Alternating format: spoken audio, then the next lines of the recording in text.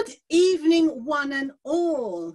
At the moment, all I can see is queens and empresses. Welcome, welcome to the one-to-one BAME Zoom Business Action Momentum Enterprise. The star of the show today is Deanne Heron, and we are here. To you, Jannette, and good evening to everyone. Well done. We are gathered to hear her all about her momentous book, The Mandari Chronicles, and it is a momentous book.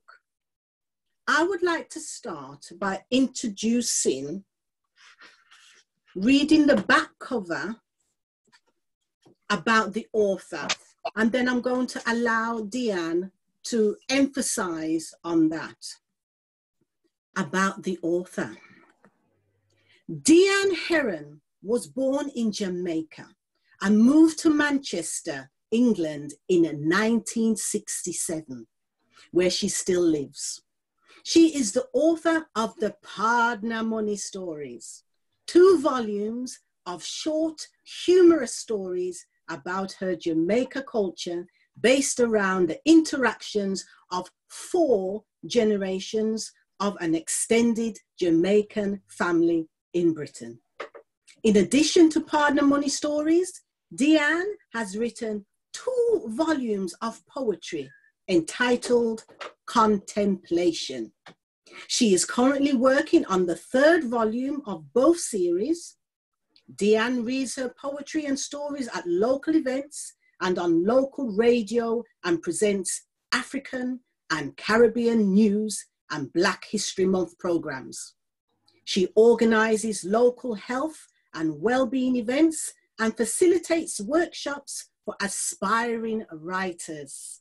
As well as being an author and presenter, Deanne is also a qualified counselor, trainer, and foster carer.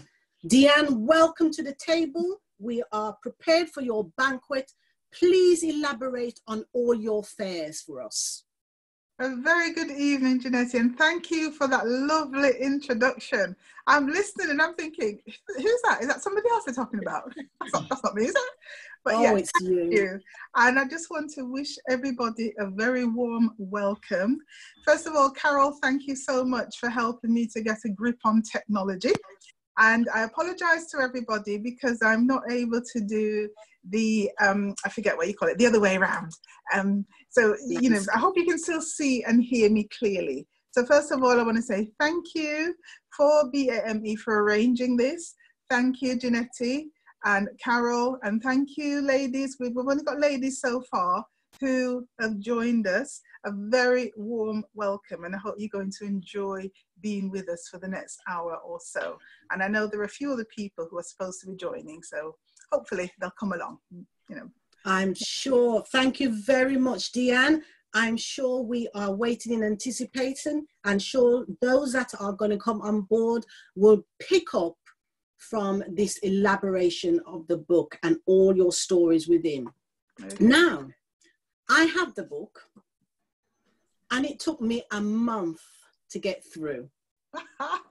It was a joyous month, and my mind exploded, truly exploded with the elaboration of imagination that you've got. To me, this book was the Bible, it was Star Trek, it was Black Panther, it was all kinds of imaginary things. But what really stood out for me throughout it was the ethos of go and do your thing. This is a book for warriors, soldiers, go-getters, entrepreneurs, people who have lost themselves and want to be found, people who are looking and searching something within themselves that they do not know is there. This is a book that brings out your core skills. It helps you to search your mind, your imagination, your core strengths. This book has got it all. And the reason why I love it, Deanne, is because throughout it, I see biblical characters like Moses, like Esther, like Sarah, like Ruth, like David. I see all of those going through, and the strength of character and the descriptive manner that you've brought them out is absolutely superb. So on that intro, my dear, Empress, take it away with wherever you want to read from, because I am already enthralled. Give us your best. Again, thank you very much, for your very kind words. And I've had so many amazing reviews from people who've read the book. And each time it just takes me completely by surprise, because it's just really weird. I've written for a long time. I've always loved science fiction, but I've never written science fiction. I write short, humorous stories, and I have my stories here, Pardon Money Stories. I've had 2 volumes, that's volume 1, of Pardon Money Stories, which are short, humorous stories about my Jamaican culture, written in Jamaican patois and standard English. And I've also had 2 volumes of poetry published called Contemplation, that's volume 1. So for me to then write a science fiction novel, The Mandara Chronicles, that was just completely going off somewhere. But that came about because you all remember 10, 15 years ago when we had all these films about dwarves and elves and, all these things. And it got my overactive brain thinking. And I started thinking, where did people get these ideas? Well, we're just humans. Okay, we're different colors, whatever, but we're humans. Where did I get these ideas about elves and dwarves from? And then I started having these weird dreams. Almost every night I had a weird dream, and the dreams were so vivid. When I actually woke up, it's like I was thinking, have I woken up? Was that the dream? Was that real? And I was taken back in time, and I was told that it wasn't just humans who were on Earth originally. There were 3 races: humans, dwarves, and elves. We didn't speak, we didn't have a spoken language because we use the full capacity of our brain. And even scientists today are saying that we only use a fraction of our brain. Most of our brain has been shut off and they don't know why. But we use the full capacity of our brains then because we were telepath. We didn't need to speak. We could transport ourselves to places just like birds can fly. I would just think, right, I need to go wherever to do my shopping, and I'd be there. And then people started getting jealous of each other, and which led to the race wars. And then we had the flood, where a group of people were taken off the planet, taken to another planet called Mandar. And all those people thought everybody on the earth had been destroyed. But again, I mentioned the prophet, it was Noah in the Bible, but I call him No. And he had this ship with these people, and people on earth started, to live again. But it tells the story of how these people developed on this planet. They were called the chosen, how they developed compared to the people on earth. And then one of them accidentally ends up back on earth, Camille. He falls in love with this strange woman, and the story takes off from there. And I'm going to just read what it says on the back cover, if that's all right, Jannette, just to, again, take you a little bit further into the story. So Lexis Carmichael is the main female character. So there's Lexis and there's Camille Hikaru. That's while they're on Earth.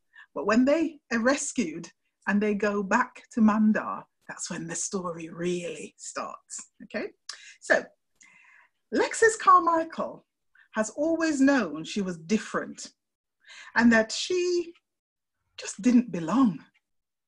But nothing on earth could have prepared her for how she would unravel the real truth of not only who she is, but of that of mankind. Her life on earth takes a dramatic turn when Camille Hikaru suddenly lands unannounced in her garden one winter's night, literally from another world. Having taken this fascinatingly beautiful man into her home, the two form an unbreakable cosmic bond greater than any mere mortal could ever experience.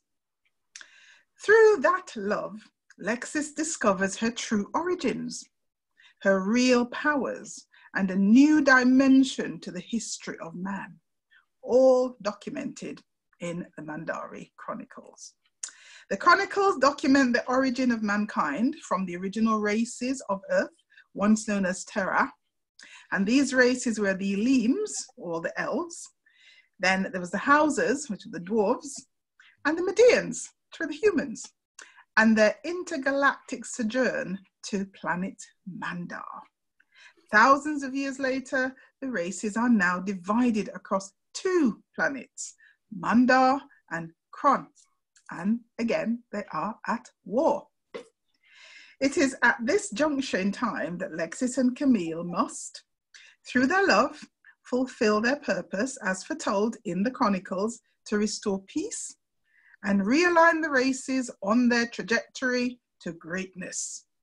Through all the heartache, loss, and shock discoveries, will they fulfill the prophecies of the Mandari Chronicles, restore alignment to purpose, reveal the hidden truths, and witness love and freedom prevail? Now there is the question. So that's a little bit about the Mandari Chronicles. That is amazing. Now I need to ask you something, Deanne, because I think everyone on here, apart from you, are born with one brain. How many have you got? How many brains? How many brains have you got? Seriously? Interesting. I've got, I don't know, I think I'm a mix of different characters because I know I have a you are definitely not one entity. Nobody with one entity can unify the Bible and science fiction and all. People, I encourage you to get this book. But at the same time, you need to be able to divorce yourself from real life, because you're going to go crazy with it. You're not going to eat. You're not going to drink. You're not going to wash. This book is going to take you to a place you've never been before in your life. But Deanne, Jamaican people, we can be very suspicious. Jamaicans are a unique race. I mean, I know I'm Jamaican, so maybe I'm being biased, but again, you know, where else you see a people, they develop a complete language of their own, the patois, you know, and they think in such a way out of the box. If you think of sport, every single thing on this planet, you know, they go and race in you know, I forget what it was called now. Where they go and race on the ice, you know, black people racing on ice. Come on, you know, and it's like, but we're told that we're descended from warriors. Mm-hmm. You know, they dumped our ancestors on Jamaica because they were the slaves they couldn't control. Jamaica was the last country that they were able to bring under control, because there was Nanny of the Maroons and her brother Kodju, and they would not allow any of the slave masters to empower them. So they dumped the strong. So we are descended from an amazing group of people. And this is why we've got this attitude. You know, if a Jamaican is in the room, you'll know about it. You're right. And this is where I'm going along on this tangent here, because we're very suspicious of other peoples. And I think that's why in the Jamaican culture, we've got so much variation of sayings. You know, our sayings are very, very colorful, as our food is very, very colorful. But then we're stemming from African roots. We're stemming from regality. You know, we are all kings, princes, princesses, and empresses. This is what we are as a people. And no matter how far we go, if someone has got a drop of black in them, but they look completely white, somehow they're still saying that they're black.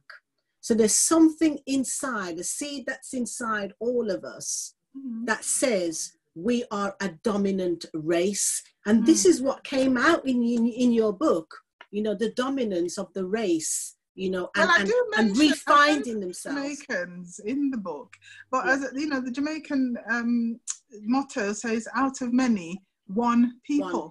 So, and this is the thing: when we say Jamaicans, if you come from another island, don't worry about it because you're part of us.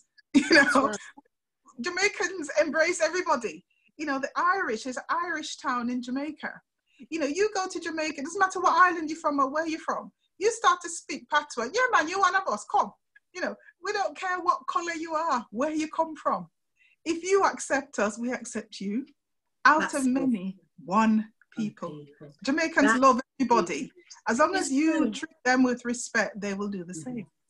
That is very true. And I think it's a shame that people stigmatize Jamaicans all the time. But yet, if people go to Jamaica on a holiday, they say we are the warmest people, the most accepting of people, and we embrace you. And if they just gave us time to tell our stories, then they will feel the passion and the love of the true Jamaican race. And this is why your writing, your series of partner stories, I can see why this is something that you want to pass on to generations that don't know that background. Carol Nelson here as well is a woman of substance that wants to reintroduce that culture, those stories, and not let them be watered down and lost over a period of time. Carol has written a children's book, and yes. I think now that's where we need to concentrate, educating the children. And as I said, yes. This is why I write my partner money stories, because when I read my stories now to my little grandsons, one's 9, the other one's 13, and they just sit there open mouths, like, whoa, Nan, is that what you did when you were a little girl? I said, yeah. We all used to come and meet at somebody's house. Somebody would bring the chicken, somebody would bring the rice and peas, you know, and we had a laugh. And as I said in one of my poems, it's like Black people live double lives. We took off our coats and took off the drabness at the door, and we started laughing and became ourselves again once we, you know, the music and everything. And that's part of our culture, but it's not just about Jamaican culture. There are lots of different Caribbean islands, the African countries, and this is why I do writing workshops with young people. I go into schools and I talk to the people and tell them about Black history, but I've always said there's no such thing as Black history. History has no color. History just needs to be told properly so that we don't marginalize one race and elevate another. I go into old people's homes and I do writing workshops, I do storytelling workshops with, they love to keep everything you know, they don't want to tell anybody anything, everything is a secret. And I say to them, you know, okay, so you came here after the war.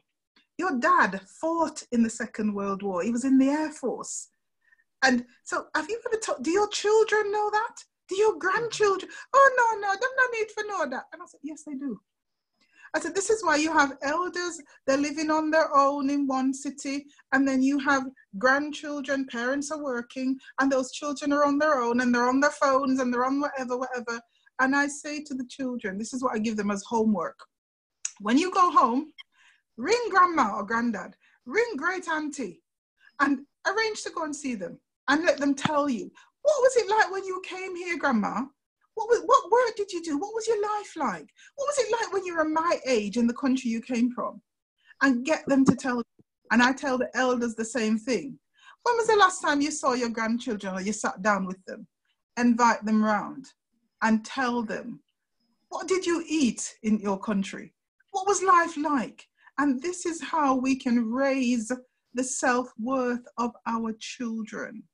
And I feel if white children, unfortunately the damage is done for a lot of white adults, and I apologize to anybody, I don't mean to offend anybody, but if we teach children history correctly, and white children knew what our Black elders did to rebuild this country, to make life okay for the way they live now, they would have more respect for people of color, And it's not just African Caribbean, it's also Asian, Pakistani, Indians, what they did as well. But all that is just pushed to one side, unfortunately. I think you've got a point there, and I actually have done workshops on Black History Month, and I think that is just minuscule to have Black History Month. And it's just not wide enough or big enough to have there shouldn't be Black History Month. No, it history, should be throughout as the you're year. saying, history, as year. you're saying, should be part of the curriculum for every single race, and especially if you've done something for country. You've got the Gurkhas, you've got the Sikh army, you've got the Asian minority in army, you've got the Black army, you've got the unification of people of color that have served, yet the mention of them is minuscule, and that is where things are going wrong. When the stories come up on Remembrance Day, etc., and the people come out in droves to listen and to hear, and the red poppy is going around, there's so much people that are interested. The bunting comes out, home schools and everything celebrate, they have the minute silence, etc., and it is remembered, and we are told never forget. But what is portrayed is predominantly the white race and what they did for the white country, for the mother country, and that we must never forget. Hello, we are being forgotten. So we can't keep standing back and say, why don't they remember us? When we have that platform of the minuscule Black History Month in October, we have to raise our game with our young people and so on and so. If we've only got that small amount of time, if you knew that you only had a month to make a drastic change that was going to save your life, the month before, the year before, you'd be in preparation for that minuscule month to make sure that what you delivered was going to be so forceful that everybody was going to stand up and hear what you had to say. Now, the Black Lives Matter that has just come into fruition once again, but is being heard because there was that dynamic episode of George Floyd, so visual to the world. That is why that episode, although there's been many men, women and children that have gone the same way before, but because it wasn't so visual for an 8-minute length of time, it wasn't programmed into everyone's mind. Therefore, we have now got a new platform to work on. So, Deanne, with your workshops, have you thought of a more dynamic direction where you can project your message across in, is it Milton Keynes, Manchester? And to the wider environment? Have you delegated things? And I stress to people all the time, just because, October is Black History Month, it doesn't mean that we should only celebrate who we are in October. We've got the whole of the year. And this is why I tell the elders, start by sharing your stories with your children and grandchildren. When you are gone, those stories will go with you. And I say to the children, go and talk to your grandma and your granddad and find out what they did to rebuild this country. And when I go into schools and when I tell them about the presence of Black soldiers in the First and the Second World War who were put at the front line and killed us, and I mentioned the 139 Jamaica Squadron, they're a squadron of Air Force pilots, and even the teachers go, what? I've never heard of the 139 Jamaica Squadron. I said, yes. Very few people know. And I tell them, they actually, the British actually went to the Caribbean and said, your country needs you. It is your duty to come and serve your country. But unfortunately, when the Empire Windrush arrived at Tilbury Docks in 1948, there were people protesting, telling them to go back to their country, not realizing that these people had come to work in the hospitals. We drove the trains, we drove buses, we did all sorts of things. And when you speak to these elders, There were qualified teachers, professionals. But unfortunately, when they came here, they couldn't get those jobs. They ended up in factories. But they still did what they had to do for the mother country. But it's for us, you know, to make a difference. Number one, start with your own children. Yeah. Because I have started with my girls and I've told them, you know, you are, you know, you are entitled to go anywhere you want to go. You can go to university. You can have a professional job. Don't let anybody close the door in your face. And I'm doing that with my grandsons now. And I'm telling them, you are as good as anybody else. Your color doesn't stop you from doing anything. You know, if somebody is racist towards you, it's not your problem. Don't get angry. They have the problem. Just walk away. Yeah. And if a door is closed in your face, don't give up and stop. Go another way. There's more than one way to climb up a hill. You can't go straight up, you go around. And you try and try. Like Barack Obama said, yes, we can. Don't give up. But it's for us to tell our children that. So we start with our children, which will give them self-worth and make them proud enough to know that they're as good as anybody else out there. And so you have a radio station as well? Or you do things over the radio as well, don't you? Yes, I used to, for years. I've done an African Caribbean news program with my music. I play all my nice tunes in between and, you know, shake my head and dance in the studio. But I'm with Radio Diamond at the moment, which is a local radio station. But I haven't been doing my show for some time because of COVID-19. We had to close the station. Yeah. But we're hoping, we're supposed to be organising a Zoom meeting soon so that we can decide. Although because, again, things have changed in Manchester over this weekend. They're saying now that we can't meet up now, not even families can meet up. That's right. So we were going to start going into the studio again, but we may have to look at that.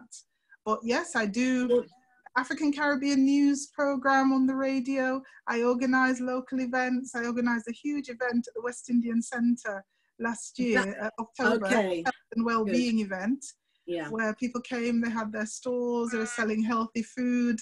And, you know, we had a couple from Gambia who came. Wonderful. They did a food demonstration and talked about healthy eating and relationships, you know, and lots of other, you know, local people. So I try and do my little bit, and I'm a foster carer. I've been a foster carer for 20 years. You just jumped into what I wanted to bring up because next. I don't believe in just talking the talk.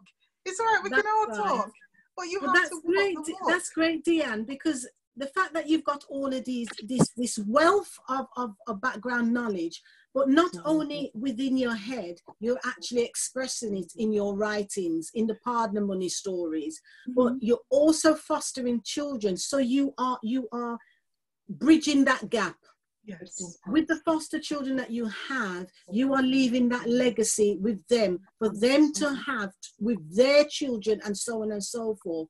Exactly. Your upbringing with them, you are instilling that continuous seed that is a valuable source for their future and the future of their children, so that we can still be remembered for what and who we are. Because now, I've done training. Sorry to interrupt, Jannette. No, but in the past, I've done training with my fostering agency because they were placing a lot of African Caribbean, Asian children, African children with white carers who were trying their best. But they would often give them a number, give Deanne a ring and ask her what to do with the hair, what you do with the skin. And then I said to them, why don't you let me come in and do some training? And, you know, they jumped at the idea. So for a couple of years, I went into my fostering agency and I took in hair products, skin products. I took in books, lots of different black books for children of all ages. And I talked about hair, skincare, the importance of culture, cooking the food for the children and not just giving it to them, but for the whole family. And I said to them, you know, make Google your best friend. If you have a child, you know, from Namibia, and you've never even heard of the country, Google Namibia. Find out what they eat, what their culture is, and make sure that little child feels proud of who they are. You know, even if you're not a Muslim or you're not a Christian, still, you know, make that child feel that they're worthy. So, that's right. This is what that's wonderful. That's wonderful, Deanne, because the thing with children, they're always thirsty and curious. And if you can hold their attention long enough, they will soak up whatever it is you wish to teach them. And if we, as a multicultural society, cannot start the teachings with our children properly, with every kind of culture, then we are doing things wrong, because everything has to start with the children.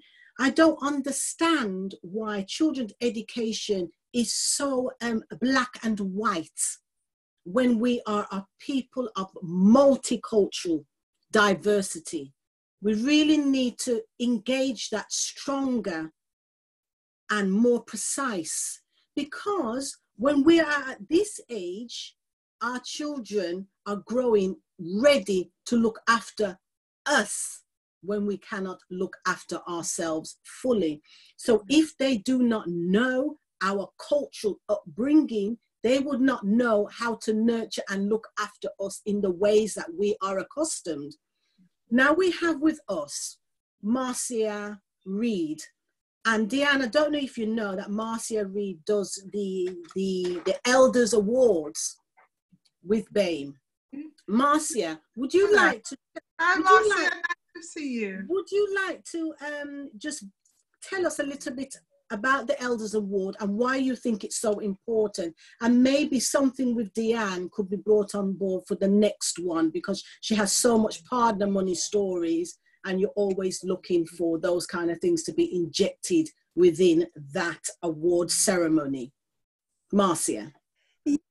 Hi, Jannette. Yes, yes. I'm sitting here intrigued and hearing the importance of our elders sharing their story, and the Elders Award actually came about simply because my first project was about meeting with elders and getting them to share their stories, so that we could create a learning tool for youngsters about how things used to be, what leave some of that legacy, so that it's not lost when our elders pass on.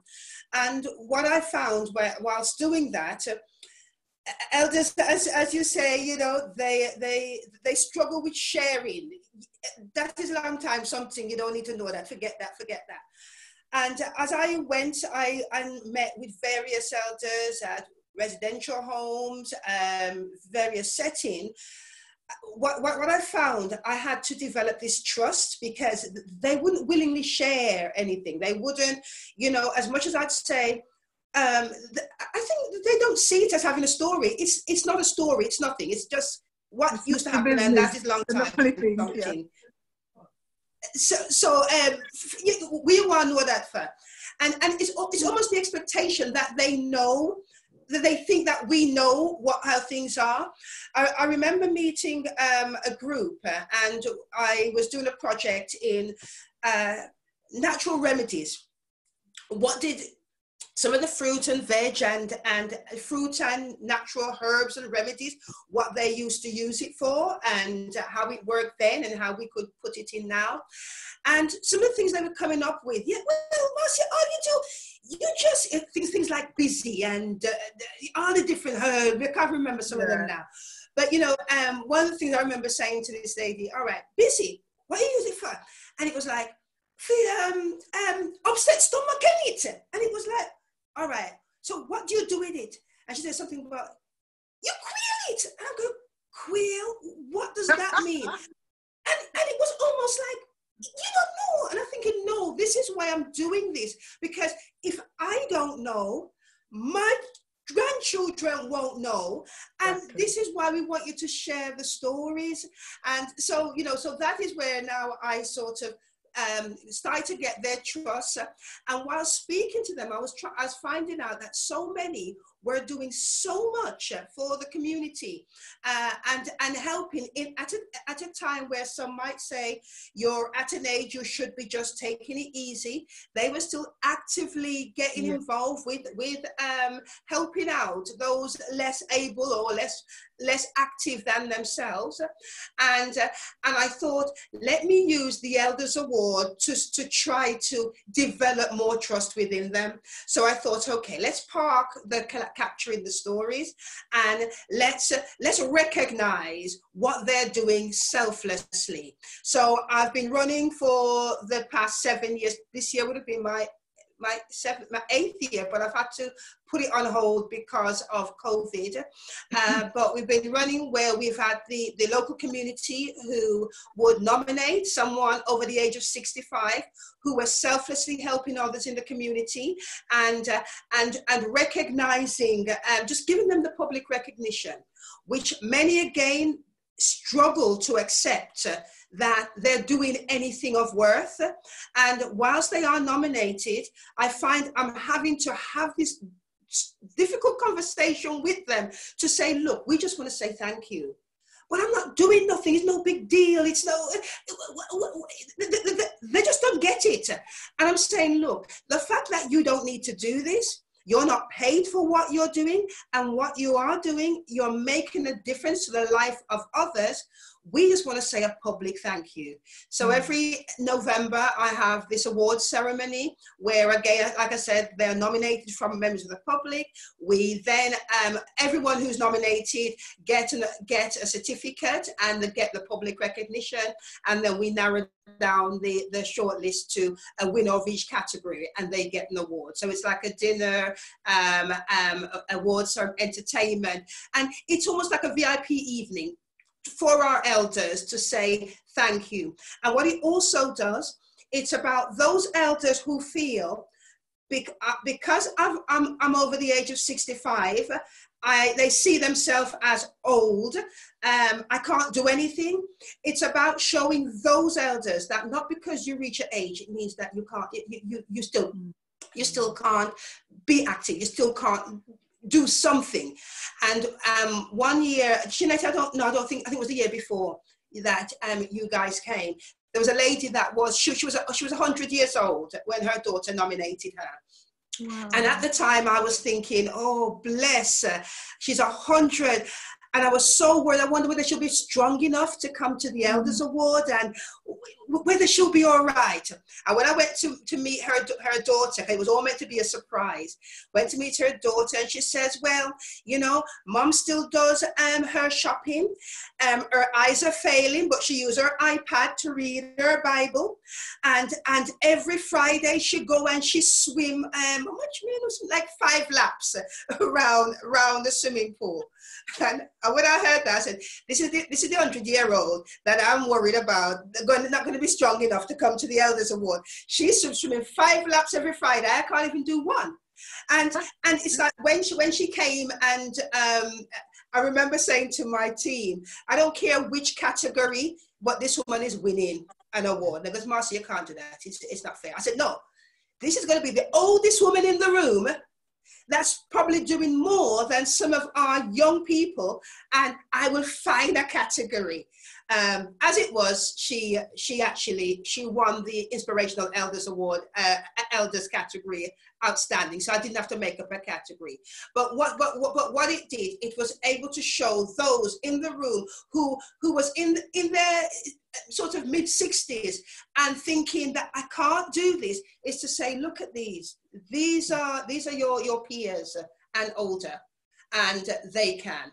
So by doing that, my aim now is to go back to the project in capturing those stories and getting that, so that can be a learning exhibition, a dramatized piece around to show others what gems our elders can share with us and how we can actually learn from that. So yeah, so I'm sitting here inspired by what you're saying, and thinking, but this is why I brought you in. This is why I brought you in, Marcia, because don't you find that what's happening with a percentage of young people, they don't seem to have a get up and go. A lot of them don't seem to feel as though they've got a future 10 years ahead. When we were in school, we had the careers officer and so on and so forth. And when we had a meeting, we were said, where do you see yourself in 5 years' time? Where do you see yourself in 10 years' time? And we always seem to have a vision. Younger people now don't seem to be able to have a vision more than a year or so ahead. And it's a quick, I want to be famous now. It's all this reality TV, it's all this now. And a lot of us as middle-aged people have more get up and go, stamina, strength, vision, and focus than a lot of the younger children.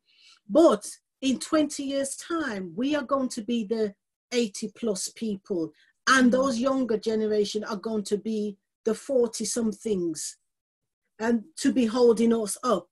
But if we don't allow them to have that vision and that ethos and that strength and that passion, where are we going to be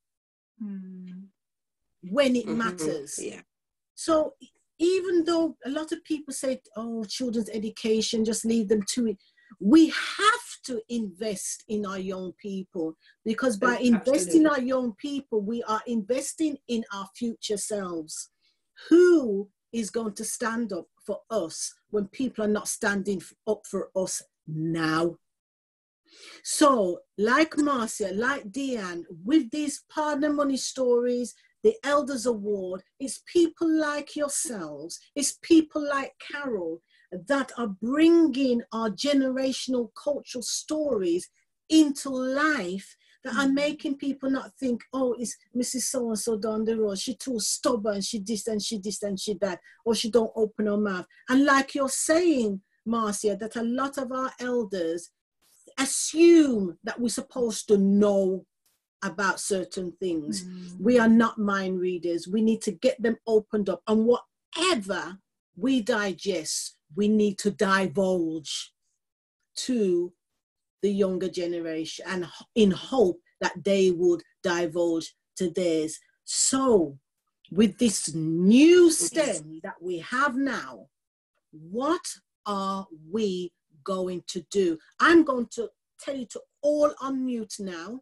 I want to open up the floor, and I want to personally ask, what have you thought about the next 5 years? What do you think will happen? What is your hopes, aspirations, and what can you inject into your community that's going to help? I want you to raise your hand, and I'm going to give each of you a minute and a half or so, just what comes at the top of your mouth. Let it rip. Jennifer, please. Thank you. I mean, within the next 5 years, I mean, so far it's been 2 years since this Bain family became about. And I'm hoping that in the next 5 years, we are going to expand in terms of our knowledge and experiences. I'm hoping to make a major difference, both politically and economically as well. I just want us as the BAME community, the Black community, to basically, you know, keep our eyes open and do an action rather than speak it. So I just hope that we work together in a collaborative manner, and the results in 5 years will actually, you'll see the difference in 5 years. So I'm hoping that we grow in terms of what we are doing today. Thank you very much, Jennifer. Anyone else? You see, this is no good. Well, you can't be, listen, I'm sorry, people, right? But the silence of us is no good, because when we're silent and then we say, oh, no, nobody, no. Thank you, Fiona. Fiona wants to Go say ahead. something. Thank you. Fiona, what was it? Right. it's interesting what you're saying about the 5-year plan. I work in a school as a cover supervisor. I am a qualified counsellor as well, but I've been working at a school for coming up to a year and a half, and it's a secondary school. Now, the school have plans since the Black Lives Matter. They're proactively taken on board with BAME and trying to get dismantle the old history curriculum within the school. They expand it. So I'm wondering whether you guys will be able to come in and share your stories and probably collaborate with the school and sort of maybe have input in the school curriculum because you're so passionate about it. So that's where I stand with it. Where I'm looking, because the school has a 5-year plan, as a cover supervisor, I want to help the kids' well-being. I want to help them sort of communicate in a different way instead of the way they communicate now. How they communicate at home is a different environment at school, and trying to get them to tap into their own resources. How do they learn? Because I've been aware everyone's got different teaching styles, but it doesn't match up with the child's teaching styles. And I've actually seen the behaviour and the interaction between pupils, between teachers and everything. But the school is now, it's come from really high up. They actually are focusing on the history, and it's a multicultural school as well. Wonderful. So they are taking it on board. Good. So I'm excited to sort of be part of it. Good. Fiona, I'm going to stop you there. Do you know how to link into the chats? Do you know how to link into the chats? What chats? To go on the chat on your screen. If you press into the chat and give us your details. Oh, right. I understand what you're saying. Yeah. I understand what you're saying. Secondly, are you a part of BAME? No, this is my sort of like first meeting. You are a part of BAME from today. Put your details in, and we'll get you linked into BAME. Okay? We need you linked into BAME. You've got something going. You're a woman of substance. We need to know more about you. We need to inject with you. We need to follow it up. This is not a closure. Marcia. Okay. A couple of things. Fiona, I wanted to ask, are you from Birmingham? No. This is why. Okay. I'm upset. I'm really upset. I'm not from Birmingham. I'm going to let, who else think? Can anyone else guess? No, the only reason I was asking in regards to what you're doing in the schools, because my day job, I work for Birmingham City Council, and I'm also on the executive for the Black Workers Group. And one of the things that we have been doing is, we're trying to exploit this Black Lives Matter movement, because everyone now, our white colleagues are wanting to show that they're doing something. And if this is what it takes, what we're saying, all right, we will use this platform and we're going to use it to the good. And one of the things that I have been pushing for is to get conversations going with the Department of Education to get the Black history as a compulsory item on the curriculum, so that it is across the board. So when you said that, I thought, oh my gosh, which school is that? What's going on? Yeah.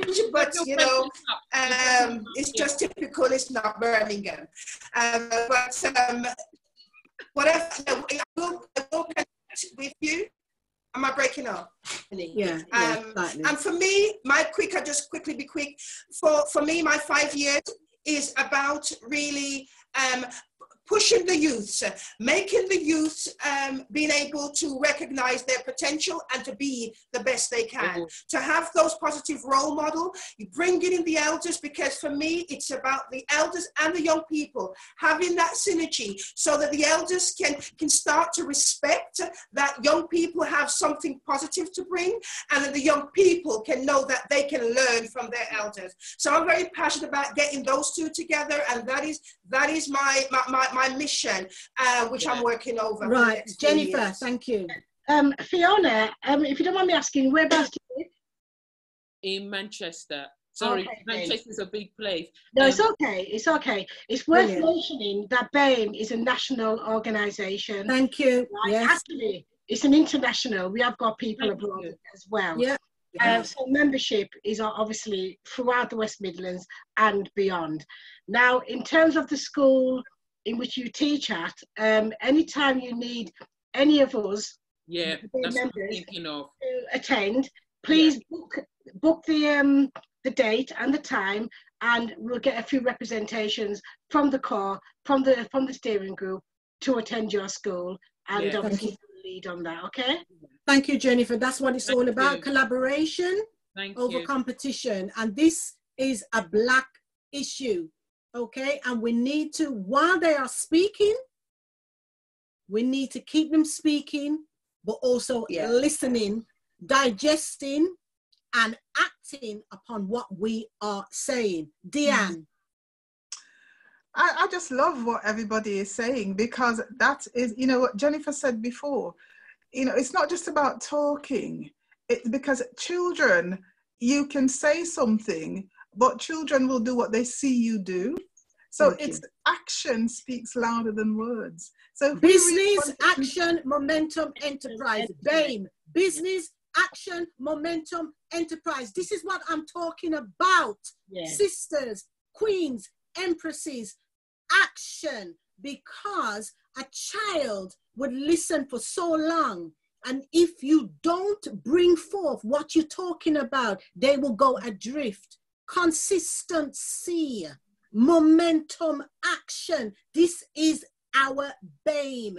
Fiona, we're going to be in contact with you. Workshops are going to come. We have got performers, singers, actors, authors. We've got all kinds of entrepreneurial skills within BAME.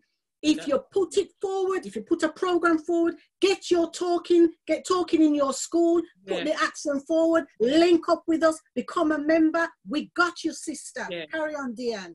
Because I wanted to, I put it straight to the principal.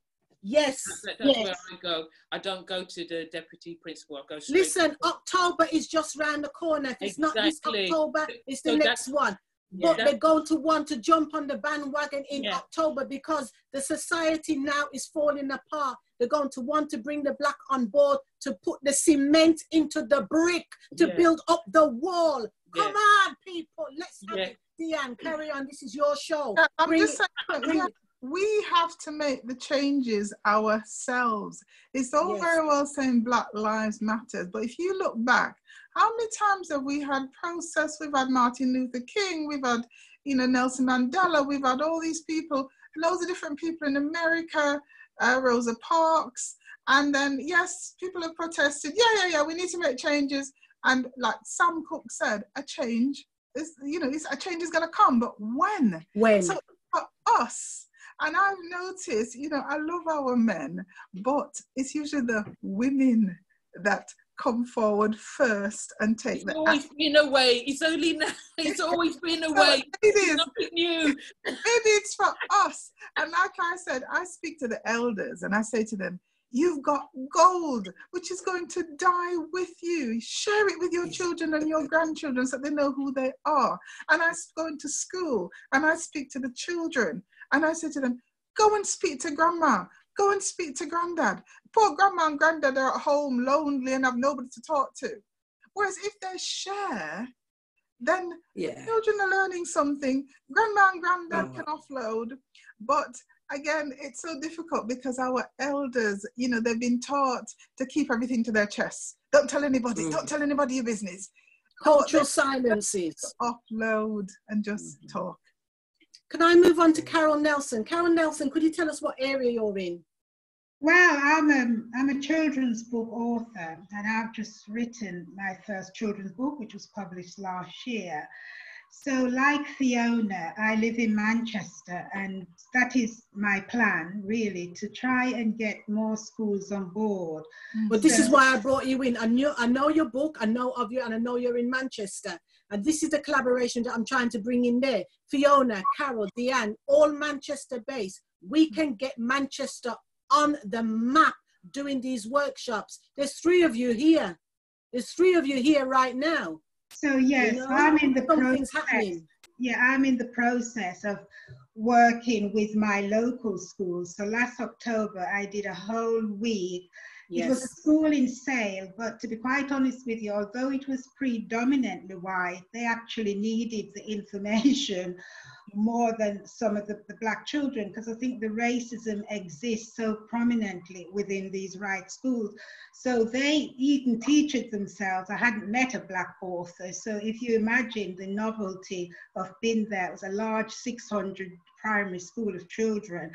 And I did a whole week of workshop with them, introducing the characters and also linking it back to some of our characters in this country that have gone on to do well. Because the book is to encourage children to dream big and to realize that they could be whoever they want to be, because there is a prison to the pipeline for our children. So before I wrote the book and what I saw what was happening in America, that was one of the big stimulus for writing the book, because it was quite traumatized. I thought, how our children must be seeing these all black men, you know, being tortured and murdered in such a horrific way. And I just thought that was not an image. I know that I you know, it's not a good image for children to be having all of this flooded through social media. So by coincidence as well, the CPLE, which is Center for Learning in Primary Education, they've done a research to say there's only 4% of black children that are of black authors that are really represented in children's books, something to that extent, you know. So when I was growing up, like most of you here, I did not see myself visible in a children's book. No. So I then thought, right, I had this problem then, 40 years down the line, nothing's changed. So I'm going to start to write so that black children can see themselves in picture books. You know, that's where the value of the importance comes in for them to be feeling valued and to be thought of somebody. So that was how Dolly Mae came about. And then I brought it back to being growing up in the top of Mount Olive in Jamaica. And part of my research went as far back as Egypt. Because of Mahat, you know, we had a lot of values, and I felt a lot of that's gone. You know, we ourselves haven't sort of instilled these values within our children. So those values are not there, you know, self-respect, dignity, courage, and all of those things really. So it was fiction and fact weaving together quite beautifully. And the response has been really very good. So I've done, you know, a few local schools, I've done communities and centers, lots of different exciting things have been happening around the book, which I'm planning to expand this year. And 2 more books have been written, just waiting for a publisher.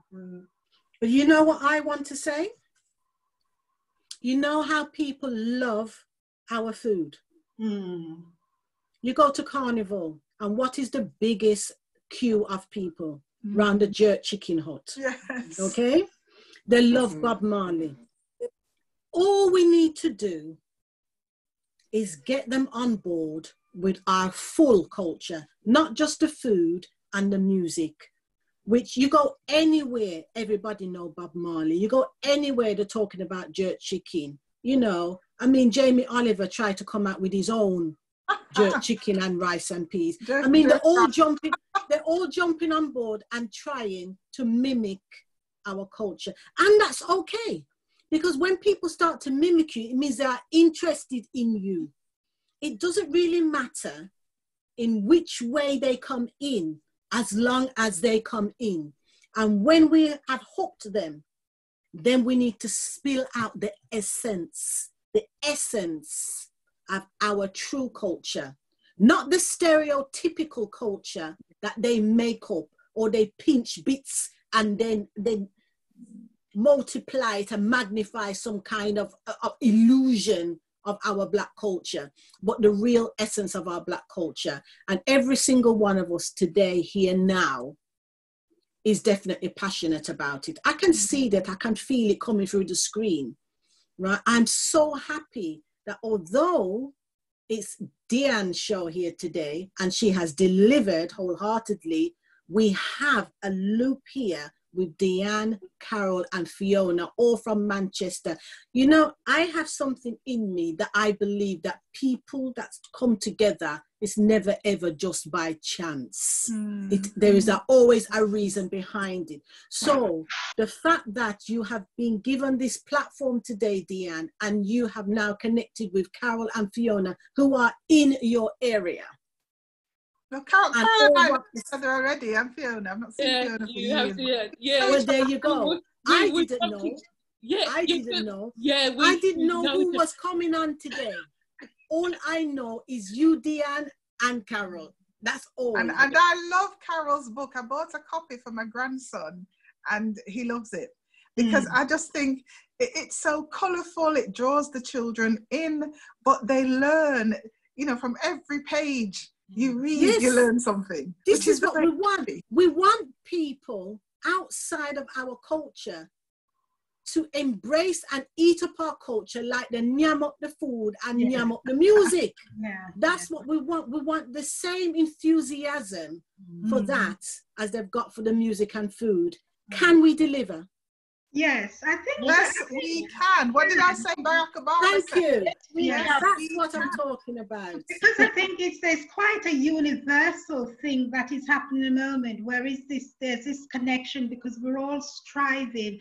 I know we're all older, but if it is that the older people lead the movement, we're going to have to, because I think we, like you were saying, Jannette, there is this preservation for the younger children, the younger generation that are not born in the Caribbean. I mean, I've already lost out because I wasn't born into Africa. So, you know, we've already lost our rich cultural descendant or rich cultural heritage. A lot of that, you know, that has been lost. And we are now wanting to preserve as much as we can for the next generation, you know. So we have to fight. Some days I get tired because I'm drawn from pillar to post now with all sorts of things are happening, but we've got to be energized, and this is what's happening tonight. There is a hedge and a positive energy coming through here, and it's for us to come together and work together so that, you know, we leave that legacy behind for our children. Definitely. And great grandchildren. On that leaving legacy, I would like to bring either Carol or Jennifer, whichever one of you, to bring across the essence of the BAME Business Action and Momentum Enterprise, and why you think anyone that is here that is not a member should be a member, and why. Okay, I'll start, and then Carol, you can actually talk about the website and some parts of the membership. BAME, Business Action Momentum Enterprise, that's a registered name, and BAME is the acronym, which is Black, Asian, Minority and Ethnic. So we are an organization that works with all the communities, but specifically our Black community, and we do have associates from the other BAME communities. We have merchants from all communities. Now, the benefits of being part of BAME or being a BAME membership, not only do you get discounts, but you get first-hand information to what's going on within our community. Apart from the WhatsApp group, there's so many activities. I mean, it's a shame about the lockdown because we do network events in which we give platforms to people like yourself to promote your goods and services. We've expanded in so many different directions. We are now lobbying and campaigning local government in terms of changes. I mean, you know, the George Floyd situation, we want to be, and we are at the forefront of change. Myself, I'm the chair of the Black Workers Group for Unison. So I'm trying to implement changes in that direction. I do work with a team of people. So in collaborating with what I do for BAME and the Unison, just like Marcia, I also work for Birmingham City Council. So we do get first-hand information in terms of surveys or any new initiatives. So what I try to do is to bring all that together in one place and share that information. The membership is very crucial. I mean, it's only £50 a year. According to the vice chair, is £1.40 a week, you know, and for that you get so many services from our organisation. Yeah, I'll bring Carol in. Is there anything that I've missed out in terms of the business website? No, but you forgot to mention JD UK and your part. Yeah, I do so many things. Sometimes I forget what I do, yeah. So I'm also part of the Jamaican Diaspora UK. And again, they're doing quite a lot, and we work very close in delivering some of their objectives as well. My other role, I'm the International Relations Officer for Unison. So, you know, there's a few issues that's going on in Jamaica, and I use the word few, but there is a lot, you know. So we're trying to identify ways of having some kind of input and deciding, you know, what we could do in making a difference. So again, working in collaboration with all these other services, we aim to deliver a constructive service and hopefully see changes for the future. I mean, there's so many different areas of BAME. I mean, once you become a member, you can log into the website and you can actually see a lot of what's going on there as well. Thank you, Jennifer. In actual Carol, fact, please. In actual fact, you don't have to, you can just log into the website as you did to book onto this event. So, you know, you've got a flavour, and I manage the website. My son and I created it. And, you know, as you saw, events are populated on there. And also, if you have something you want on the notice board as a member, just let us know and we will put it on the notice board so that you can get recognition. We have people jumping on to the website from the US, from all over. I get notifications, site visitor from so-and-so, so-and-so. So it is definitely international that people are actually going onto the website and seeing what's on there. So all the membership details are featured on the website under membership. And you've also got an events page, you've got a gallery, so you can look at different events that we've run. There's some videos there and photographs, and also, you name it, we try and put it on. So, you know, more and more different things are going on there. Right. Yeah. I mean, well, sorry, Jennifer. Can I bring in Yvonne Wright and let her just have a couple of minutes to say what she has benefited from joining BAME? Oh, hi. Hello, ladies. Can you hear me? I'm talking through headphones. Yes. Apart from the amazing interaction and sisterhood that I've gained since joining, I joined in March or April, I think. My business has also benefited because members buy from me, and of course I support other members, the businesses of other members. So the sisterhood, the membership, I don't know what I'm saying. the camaraderie, the chance to have a platform like this every Saturday. I look forward to this audience with whoever is on, so we can learn about them and their businesses and whatever they're doing in the community. I just want to say, I had a question for Deanne. Is it okay to ask now? Yes, please. And then I have a comment. I think I'll do the comment first.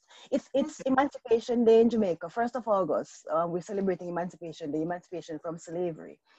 And I'm horrified because yesterday the Supreme Court ruled that a little girl who was not admitted to a primary school because she had locks, and they ruled that it's okay to discriminate against having locks. No, she didn't do it. She doesn't have locks for religious reasons. My locks are not for religious reasons. But they basically said it's okay for you to ban a child or prevent a child from coming to school with locks. I don't know if Jennifer's JD UK diaspora group can do anything where that is concerned. If we can have a voice where that is concerned. Parents said they are going to appeal because they're saying cut your locks or you won't be allowed into our school, basically. And so it's in Jamaica, so yes, yesterday. I saw the news. I couldn't believe it. Jamaica, of all places, you got to you can't move with locks. can I just say, there is a committee of, people from Jamaica, and we're trying to identify the cause in terms of what we could get involved in. So if you're happy to be part of that committee, I will contact you. And then, we're working with the Jamaican High Commissioner as well. And, we're hoping to see changes from there. So I'll contact you, and then you can be part of that committee as well. That's wonderful. Now, you see, people, this is what I'm talking about. This is BAME. There's a lot of groups that are out there on Facebook and WhatsApps and so on and so forth, and they go so far. BAME is one of the ones that would interweave and are willing to spread and grow as you spread and grow, and take on board from every angle what you've got to offer and what they can deliver. Now, as far as Yvonne was saying there now, that she has benefited from the camaraderie, the sisterhood, the brotherhood that BAME has got. And I say it again, business, action, momentum, enterprise. If you join for that £50 a year, there's 52 weeks in a year, so it's just over £1 a week, okay? To get the benefits of this. Number one, you can get a platform like this where you get a group of people that you are the prime focus, and you can tell everyone about what you've got to offer and where you want to go with your business or your products. Secondly, you get the camaraderie, you get the grouping, you get contacts, you get knowledge, you get all sorts of things added within that. Within the weeks on WhatsApp, we have Market Monday, where you can put your links up, your products up. When you join and you are a member for a few months, you can get 10% or some more, depending what the product is, on the different products that the members are selling or endorsing or encouraging you to have, events and so on and so forth. You are supported. There's not a lot of that going on around there with Black people uniting and giving things away for less, giving you a percentage off. You don't get that, okay? This is BAME. This is my village, and I want it to grow in Birmingham, in Manchester, Milton Keynes, Leicester, London, Edinburgh. I want it to spread. I want the Black Wall Street of the 30s. I want it to grow. I want us to be the cement that builds the bricks. I want us to grow. My middle-aged self does not want to see my pension self saying, you did have something to say, and you never say it. No point saying it, no. The time gone, there's nothing you can do. I'm saying it now while I'm strong, while I'm still young. I'm saying it now. Are you with me? Yes. Yes. Oh. Yeah. Sorry, Okay. can I ask my question now? No, sorry. Yes, Yvonne. If I don't have a next question, if No, ask her question yet. Exactly. Deanne, you write fantasy, basically fantasy. Right. Not a lot of Black people read fantasy. My husband is a big fantasy reader. He's read all of Wheel of Time. I don't know if you've read Wheel of Time, but how do you market to people who they say don't read, and two, market to Black people and market to women? How do you get them to read your fantasy? Well, funnily enough, the title of my original short stories, the title used to brings people in, Partner Money Stories. As soon as people see that, it's like, oh, partner, I used to be in a partner, my mom and my dad, we used to be in a partner. So what's it about? So as soon as I tell them, they buy it. And almost everybody that buys volume 1 comes back and buys volume 2 because they say they love it. And it's not true that Black people don't read. We do. But what's happening now, though, a lot of people are not reading books. They're reading from Kindle and downloading stuff. And although my short stories are on Kindle, and you can get a Kindle version of my Mandari Chronicles from Amazon, I haven't got a Kindle version yet on my website. And as the people know who've written, unless you sell the books yourself, you only get a tiny fraction, if anything, if it's sold by Amazon and anybody else. So this is why I say to people, you know, please go and buy the books from my website. You will get signed copies from my website. So I'm sorry, is it Yvonne? I can't remember your name. Yeah, I find, yes, people do read, but I've also got audio versions of my short stories, which a lot of people buy for their elders because they said they love listening to me reading my stories because they just laugh their heads off when I put on the Jamaican accent. So yes. that really is how I advertise Yes. it. That's hard now. You know, stories from when you were a child. If you want to remember those, take a little walk down memory lane, buy Part the Money Stories. Right, and people. Deanne, Yvonne, Marcia, Carol, Jennifer, Andrea Williams. We didn't hear from you, Andrea. You never raised your hand or nothing. So I'm just hoping that your belly full. Because if your belly full, then I'm happy. Fiona, thank you very much. Everyone, it is now 7:30. I am prompt on everything. Professionalism is what I'm all about. It has been a banquet. I have enjoyed myself. Elizabeth, thank you very much for joining us. I didn't quite see you. I didn't swipe my screen. Anybody else that is with us? Thank you very much for joining. Just this very is quickly, Jannette Barrett, passing you on to Carol. She wants to come in there and steal me last second. No, because you haven't told anybody what you do. Now, this is an author herself. Well, that's what I was waiting for you to say something about me. Oh, I don't blow my own trumpet. You should. Okay, Jannette, people, right. Over Before to you. we wrap it all up, as Carol is saying, right, I'm just going to blow my last few notes now. Okay, I'm Jannette Barrett, aka Miss Lyricist B. I'm a performance poet, an author, an actor, a writer, a singer, a dancer, a choreographer, and a mime artist. You probably have realized from my passion and my gesticulation and my voice projection that I am a performance person. And I am definitely a member of BAME, as you may have guessed, okay? And I am part of the steering group, and I have been for a couple of years now. You can find me on Facebook. I am an author of 4 published things at the moment, books and collaborations, and there are 4 more coming out before the end of the year. And I am a black cover girl of a Motivate magazine.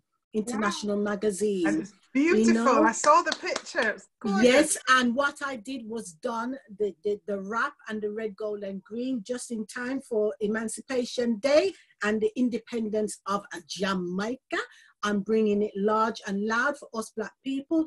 And yes, I went on similar to this, even though I was told that you know, if I could. No, I went on authentic. Like I always am, and I would not be swayed any shape or form. I came as the real me, and they put it on there as the real me. Otherwise, it would have been a no-go. So this is it. Keeping it real, being authentic, telling ourselves, our stories, our culture, and letting people know the trueness of us and not the stereotypical watered down conformity. People, thank you very much. It has been great. Thank all of you for joining. Love and light to all of you. If any of you is on the Muslim side and you're celebrating Eid, then Salam Alaikum. I will say Sastriga, Namaste, peace, love and light. Nakauna, I see you. Big up yourselves. Thank you and good night. Thank you. Well done, Deanne. Well done, Deanne. Well done. God bless you. This is what we need. Yeah. Remember my website, all the W's, Pardon the Money Stories, PARDNER, moneystories.co.uk. And go buy a signed copy of one of my books. I've got my signed copy. Brilliant. Thank you. If anybody wants to save the chat, you're able to do that. There's some contact details within the chat. If you click on the chat and you see an option to file. Click on it, it will save it onto your computer or device. Okay, thank you. Deanne, could I ask you to put your email in the chat, because I didn't get it all down. Okay, I will do. Fiona, how do you... Fiona's is in there. Fiona's email address is in there. Fiona's got a 6. I've got, yes, I got Fiona's. Is it Partner Money Stories, your website? Yeah, partner. I'm not very good technically, so I seem to have lost something here. It's all the W's, okay. www.partnermoneystories.co.uk. Right, I'll put that in the chat. Wonderful. Okay, lovely. Thank you. Thank you, Jannette. Okay, lovely, everybody. Brilliant. Okay, thank you, everyone. All right. Thank you. Enjoy your Sunday dinner tomorrow. Remember, Thank you very much, everyone. Take care. Bye-bye. Take care. Bye. Bye. I've got another one to come. Bye-bye. Bye. I'll wait for you to copy the chat before I clear down. Yeah, I'm just typing. Thank you. All right. Right. Carol, did you say that you're going to save the chat and send it? So, mind you, I think I've got both contacts now anyway, so yeah, I should be all right. Yeah. And Fiona, I will email you, okay? Okay then. Okay, Yeah, no problem. Lovely meeting you, ladies. Likewise for everybody. Yeah. Okay, bye, ladies. Bye. Fiona, can I? Oh, she's gone. Can I? Okay. Who did you want, Carol? Fiona's email, please. I've got it. Okay, right. Right. Okay. I'll stop the recording now. Okay.